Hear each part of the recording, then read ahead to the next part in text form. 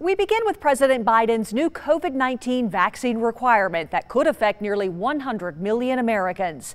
The requirement is for all federal workers and large companies to mandate vaccines or weekly testing for employees.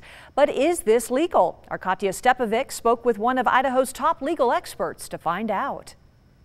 On Thursday, Idaho Governor Brad Little said the state of Idaho is now exploring legal action to stop President Biden's, quote, unprecedented government overreach. Well, I think you'll find that 35 of the attorney generals of the United States, joined by their governors, will probably leap into this constitutional fray and attempt to sue directly in the United States Supreme Court on behalf of their respective states. Former Idaho Attorney General Dave Leroy says, yes, Governor Little has the ability to sue the federal government, whether it joins a lawsuit or files its own. So there are arguments on both sides. It's a great uncharted legal territory that'll have to be worked out.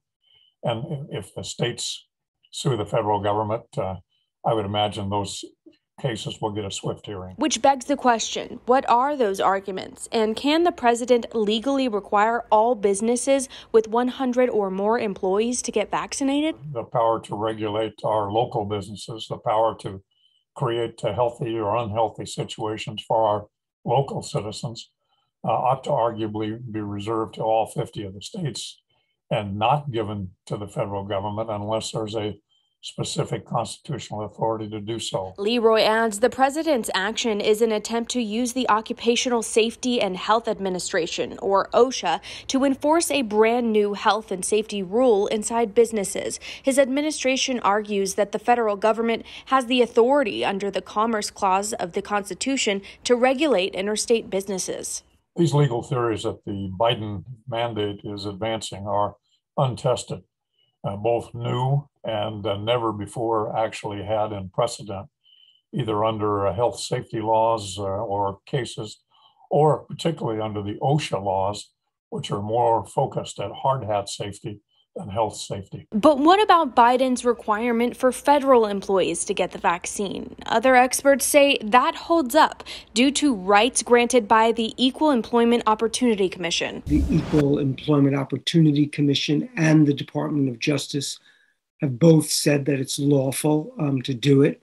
And there are federal courts that have upheld other workforce mandates. It's the same way that private businesses are able to require the vaccine for employees, like we're seeing at local hospitals and most recently, Micron. And now back to the vaccine mandate for private businesses. This is new territory for the federal government. And we clipped this from the CDC's website today saying that federal government does not mandate the vaccine. Case closed, right? Well, not quite. With Biden looping in OSHA, Leroy says it creates a gray area for whether the vaccine falls under federal workforce regulations. Meantime, Gostin says that's exactly why the federal government is okay to require vaccine for private businesses. And since there's no consensus, Kim, this case is likely on its track for the courtroom. Yeah, I'd be willing to bet my life on it there, Katya. All right, thank you so much.